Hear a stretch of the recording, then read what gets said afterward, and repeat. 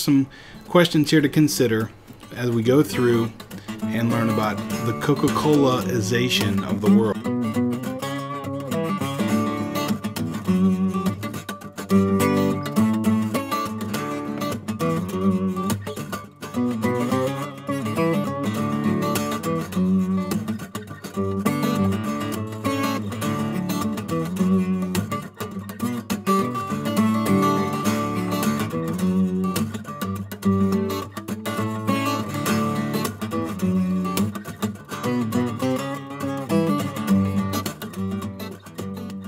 About the Coca-Cola-ization of the world, or globalization through Coca-Cola. So before we get started, I just want to talk about one of the things you're going to be asked to be doing throughout the year with world history, and we're really going to focus on it this year, is change over time, and really what's called continuity and change over time. So as you look at the bottles across the top there, as you spread from the clear bottle that just says property of Coca-Cola, all the way to the right where you see the red Coca-Cola aluminum bottle, the glass to plastic to aluminum, the different colors, the different logo. I want you to just look at that quickly here and think about this. What is similar? What stayed the same throughout history? What has changed? What's different? Think about those sorts of things and try to wrap your head around it. So what would you come up with? Let's also look here, and you've got a chance to see, at least a good chance to see, from 94 to the summer of 09 and 10, the Coca-Cola can. What parts of the can have stayed the same and what parts have changed?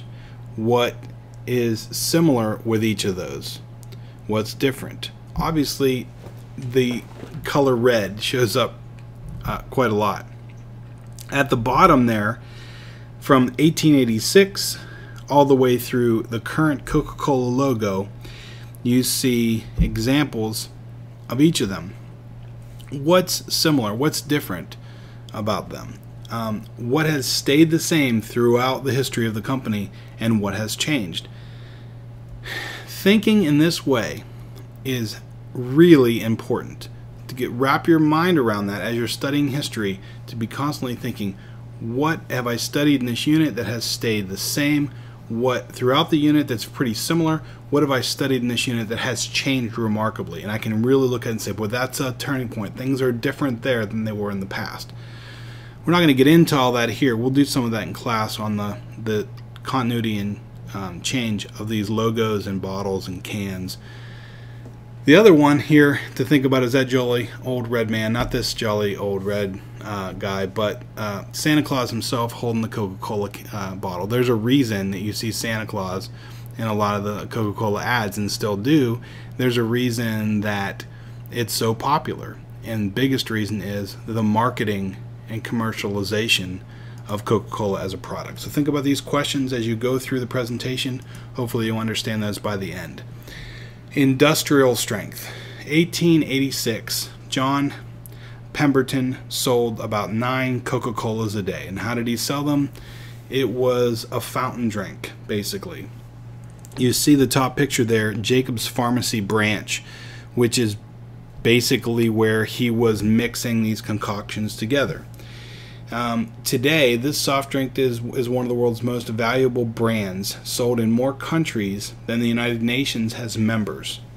It may be the second most widely understood phrase in the world after OK. Coke. So that really says something about the strength of this brand. The drink has become a symbol of America, whether you love it or hate it. And Standage notes that East Germans quickly reached for Cokes when the Berlin Wall fell.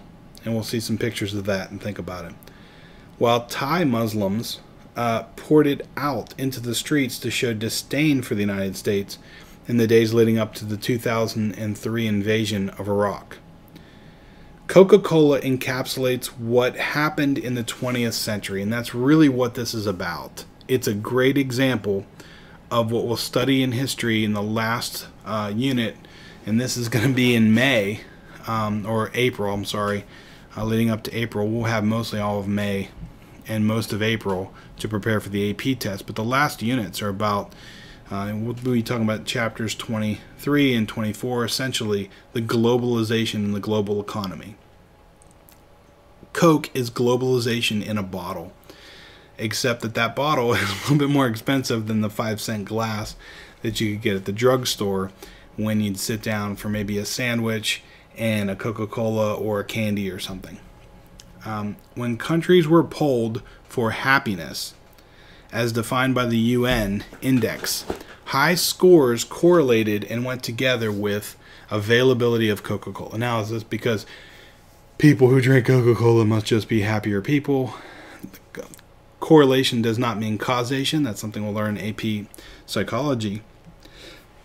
But what it does mean is that where Coca-Cola is available, there's probably a free market economy, a dynamic economy, possibly freedoms for people who are living there, and they'll probably be happier because of that. So the creation myth of Coca-Cola and how it got started. Stronger, stronger, grow they all.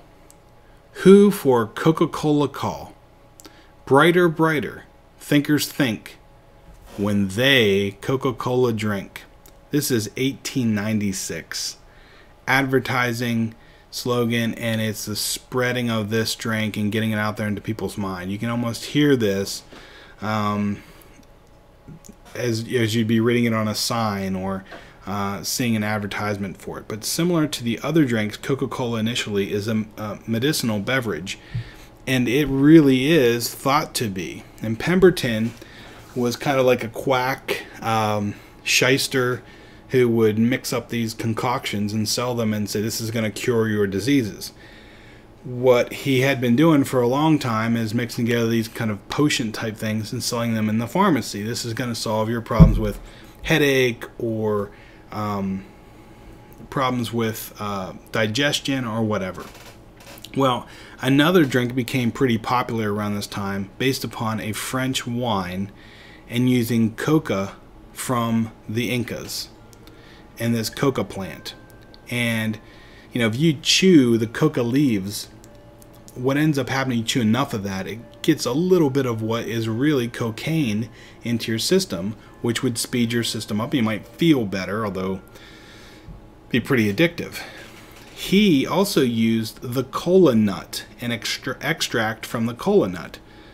However, he needed a non-alcoholic version of all of this, and initially it was the French wine version whenever the temperance movement or prohibition started in the early 1920s. So thanks to advertising and marketing and using testimonials, a distinctive logo, lots of free samples and taste tests, those kind of things, the syrup that they would sell to these places that would create it, they put the carbonation into it and sell it, became being added to lots of soda fountains, and by 1895 it's a national drink. People across the country can get their hands on a Coca-Cola if they wish.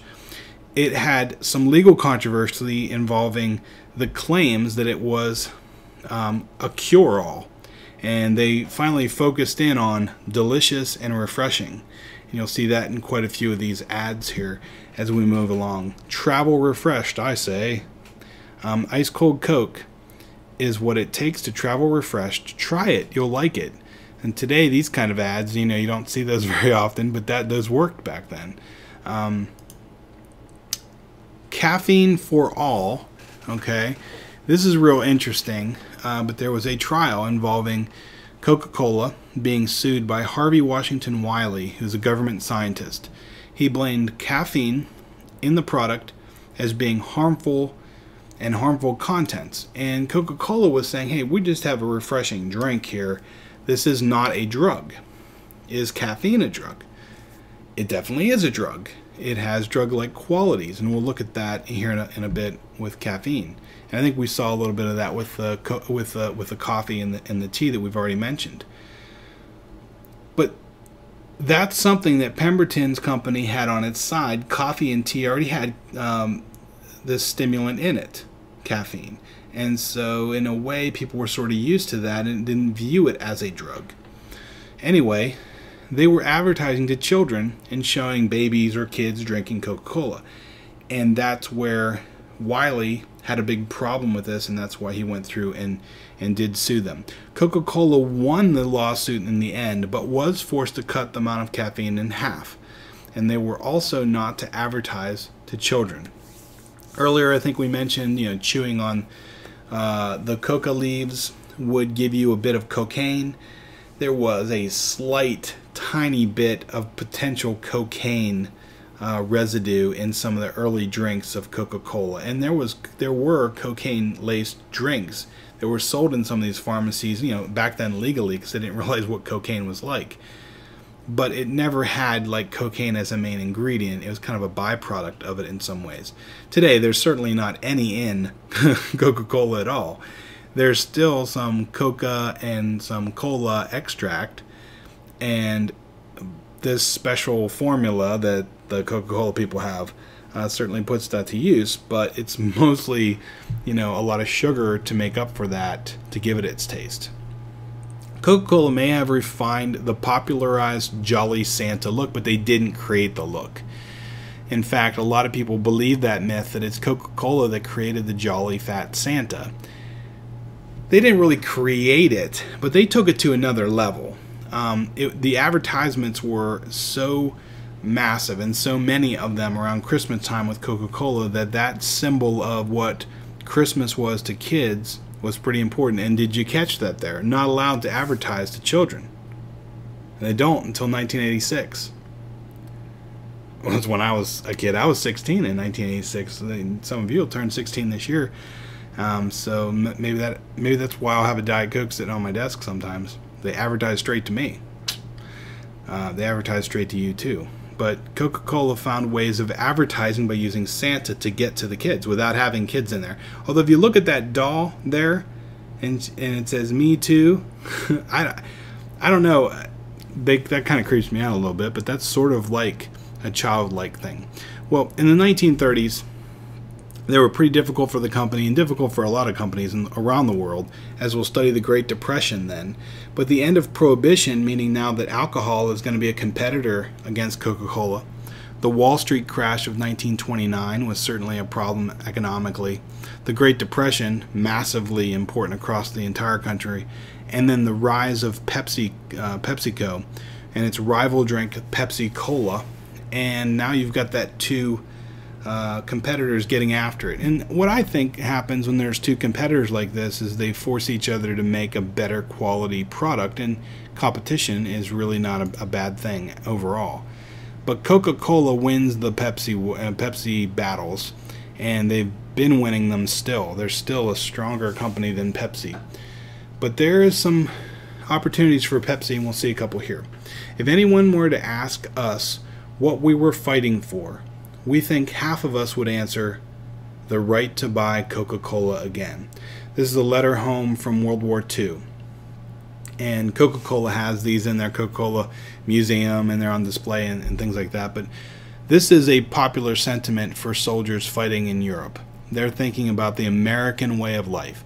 What's the American way? It's being able to sit down with friends and have a Coca-Cola.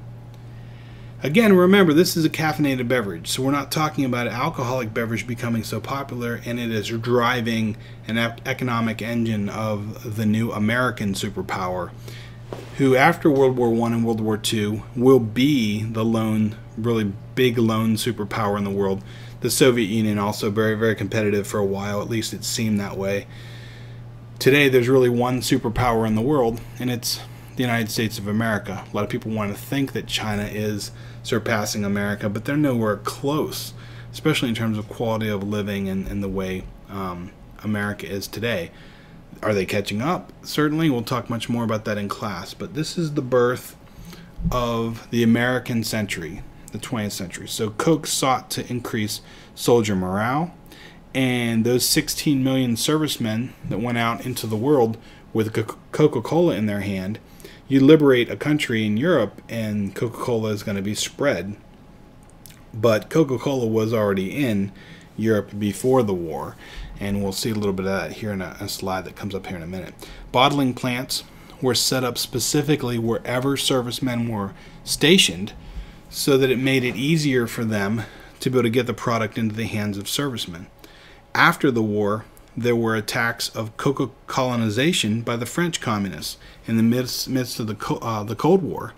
Coca-Cola was the essence of capitalism, and if you're a communist and you're fighting against that, you are also then going to say you don't want to have anything to do with Coca-Cola, which is synonymous with and is understood to be a capitalist company and one that symbolizes America.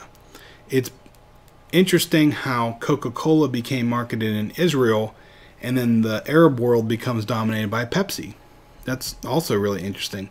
The backlash against America and Coca-Cola, yet Pepsi didn't have the same strong link of symbolism with America. American drink, but it isn't Coke. It's not Coca-Cola, and it didn't have that same cachet or impact. Coca-Cola's history is an example of global processes at work. Industrialization, like we talked about with tea. Mass transportation. You're going to have to get this product out to people all around the world. Mass consumerism. You've got people in countries all over the world who buy Coca-Cola daily. Global capitalism on a scale that's never been seen before. Massive world conflict, and this massive world conflict is opening up markets when America is victorious for this product to be moving. The Cold War, which is this ideological battle with the Soviet Union, communism and democracy and capitalism kind of fighting things out. And those ideological battles were part of this new global world that Coca-Cola was a part of. So you see Coca-Cola in three different places. The left-hand side here is, of course, the Great Wall of China, and that's means Coca-Cola in Chinese. And you can see that same logo here is on both of these advertisements. It's interesting behind them. This is sort of like a Chinese symbol, like a Chinese New Year type symbol, that sort of thing. But it also looks a little bit to me like a basketball in some ways, and basketball very popular in China as well. At the bottom with the camel in Northern Africa and also in the Middle East, Coca-Cola being drunk there. And here at the top, see if anybody can figure out where this one might be from. Any ideas? Refresco. That'd be Mexican Coke, which today is actually pretty popular in America because it has that old-fashioned sugar base that people seem to love. I'm going to show a couple of ads here, and I'll insert these in the video as we go. This first one's called the Hilltop ad and Buy the World of Coke. This was an extremely successful advertisement. Gives you an example of the power of television advertising to further the brand and cement in at least American minds what it was. And this is actually a world ad because it was filmed in Italy. Gives you a sense to understand what Coca-Cola's goals were. I'd like to buy the world a home and furnish it with love. Grow apple trees and honey bees and snow white turtle doves. I'd like to teach the world to sing. Sing with me. Perfect harmony, perfect harmony. I'd like to buy the world a Coke and keep it company. That's the real thing. I like to teach the world to sing in perfect harmony, perfectly. And I'd like to buy the world a Coke and keep it company. It's the real thing. It's what the world wants today. It's the real thing. What the world wants today. It's the real thing. This picture at the top left shows Bill Clinton and Hillary Clinton drinking Coca-Cola, and anybody want to guess what country they're drinking it in? That would be Russia. So the same logo here, and this is for the 1980 Olympic Games, Russian Coca-Cola. At the bottom here, Japan and the robot Coca-Cola machine. course, here again, and you see the logo here for the Chinese and their version of Coca-Cola. Mexican Coke here at the top, and it's often accompanies, Mexican Coke accompanies some Mexican restaurants in America. You can get a Mexican Coke with your Mexican food. It's kind of interesting. At the bottom here, a number of different countries, mostly Asian and a couple European. Coca-Cola capitalism, and really the advertisements are what a lot of people think of. You can't watch the Super Bowl without seeing a massive Coca-Cola ad, or a whole number of them that are kind of creating a new story. And some of them have nothing to do with Coca-Cola, like the polar bears, but for some reason they're just trying to get that ad out and make people feel good when they're seeing a Coca-Cola symbol there. Here are professional football players, mostly with the very successful Cleveland Browns of that era, and each of them have a Coca-Cola in hand. Here's one of the early 6-pack bottle containers. I could just picture these things rattling like crazy in there. This looks like a 1920s or 30s ad, potentially. The Simpsons down here, this was an ad just a couple years ago that was in the Super Bowl. And a very, very famous ad, the Mean Joe Green ad. I'm from Pittsburgh, Pennsylvania. I remember that ad very, very well, and here it is.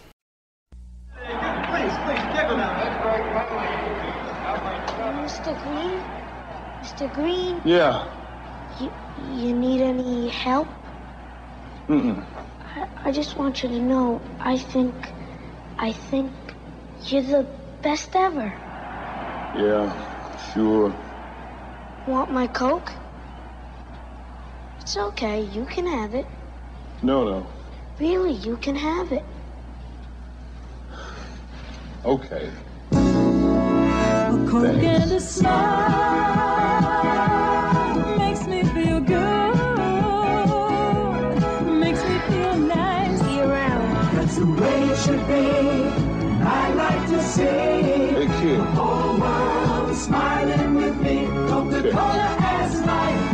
Have a Coke and Thanks, Mean Joe. smile. So the whole have a Coke and a smile, it all seems wonderful, doesn't it? This is a great story. Not so fast. Coca-Cola, like many other massive companies, have a few dark side secrets that they would rather you not know about. If you look here, it says behind Coca-Cola on the left side, the hidden face of your favorite drink. Each second, more than 1 million liters are lost by glaciers around the world. We are in the middle of the greatest warming of the globe that we have seen since humans have populated the globe, in certainly modern times. And what we're seeing with Coca-Cola is a company that needs a massive amount of water to bottle and to put its product on shelves and transport it around the world. The consumption of this product leads to a massive amount of waste, which we'll talk about in the next section here at the epilogue with bottled water. It's the same kind of thing. The plastics and the bottling and the cans, these are an incredible amount of waste every year. So there's some statistics there that give you some ideas about the different kinds of drinks.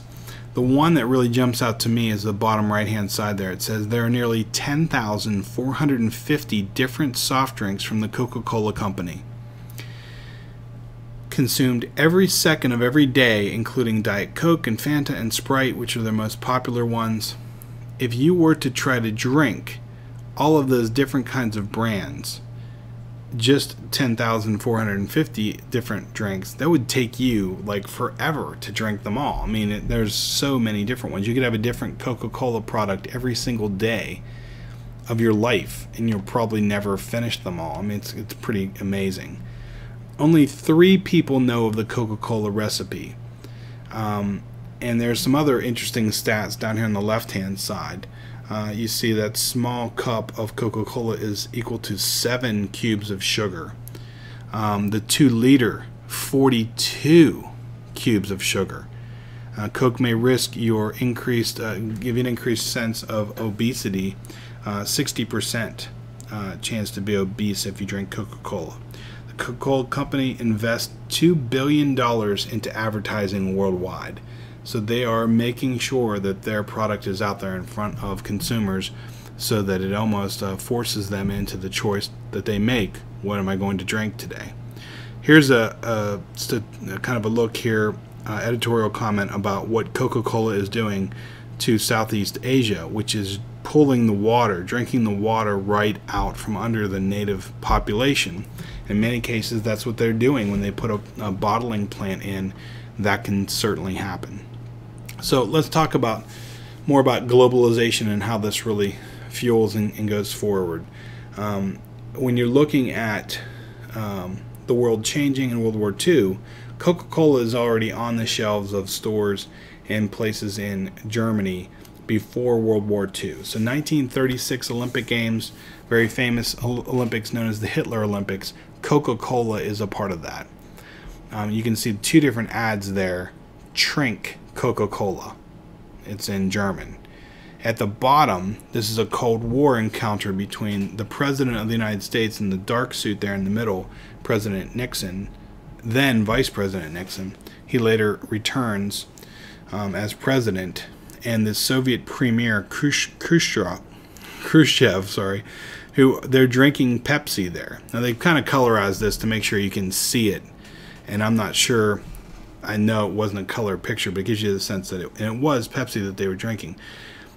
Dick Nixon actually worked as a head of the company of Pepsi, and he did that after he lost the governor race in California. So this is a person who, the ties between politics and the government and consumerism and capitalism were pretty strong. So Coca-colonization is a term, and many times a derisive term, meaning that the world's being colonized by an imperial power, the United States, and companies like Coca-Cola. These huge conglomerate countries, global multinational companies. And in 1936, in the Summer Olympic Games, this is a good example of this. Fanta, that type of drink, which is owned by Coca-Cola, kind of originates during this time period of Nazi Germany and then during World War II. To circumvent a trade embargo by the United States during World War II, the German market kind of works, and the Coca-Cola headquarters there in Germany works to create a new drink called Fanta. And they kind of changed the drink in some ways, but they are essentially working for Coca-Cola, selling product to Nazis and to Nazi citizens, the same people who invoked death camps and concentration camps in Europe. They've lined the company's pockets of Coca-Cola through this, and I think this is something that is pretty troubling to think of that. And the same things happen today. Of course they do, and can. Companies are global corporations, and don't be naive to think that the American government is not going to, in some ways, have their policy, their governmental policies, suit and align with global transnational corporations that they want to do well in this economy. Real quickly, this summarize here and finish up. You see a group of pictures here. On the right is the Berlin Wall, and then there's a guy at the bottom who's chiseling away at it. This is when the wall is coming down, and two East Germans sitting up on top of the wall, both with Coca-Colas in hand. So that's what we had talked about earlier.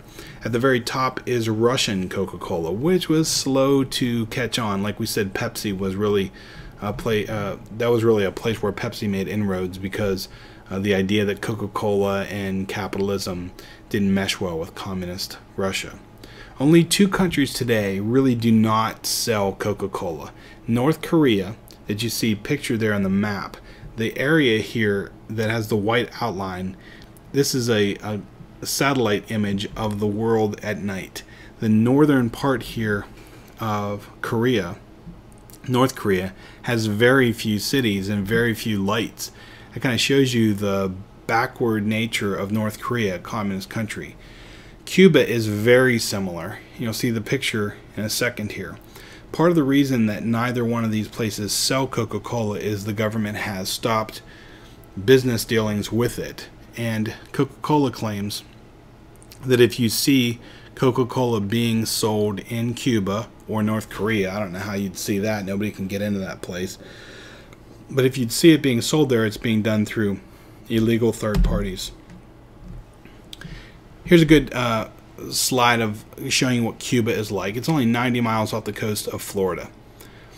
You've got tremendous culture, a tremendous group of people there, but they're living under the throes of a communist dictatorship started by Fidel Castro. And this is the southern tip of Florida here, and there's Haiti just 90 miles away.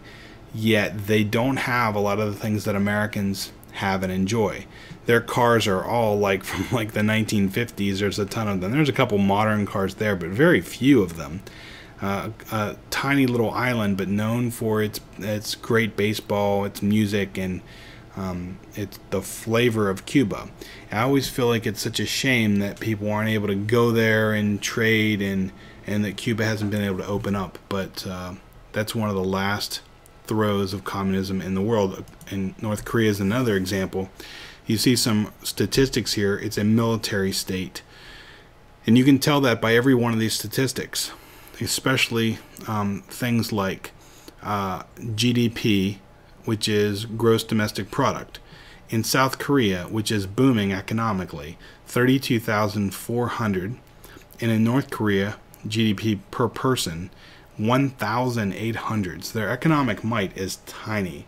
There was a big scare recently with the missiles in North Korea. To me, they can't even keep the lights on there. They have so many people starving because they can't feed their own people. It's pretty bad. Infant mortality rate is terrible in North Korea. Active duty members, though, this kind of shows you what the state is like in North Korea. 1.1 million North Koreans are in the military, only 0.65 in South Korea. It just gives you an idea of what it is like in North Korea and why Coca-Cola probably isn't being sold there. Just look at the map here. It's a good way to be thinking about maps and how this compares. But there's North Korea here on the left side, and South Korea just below it.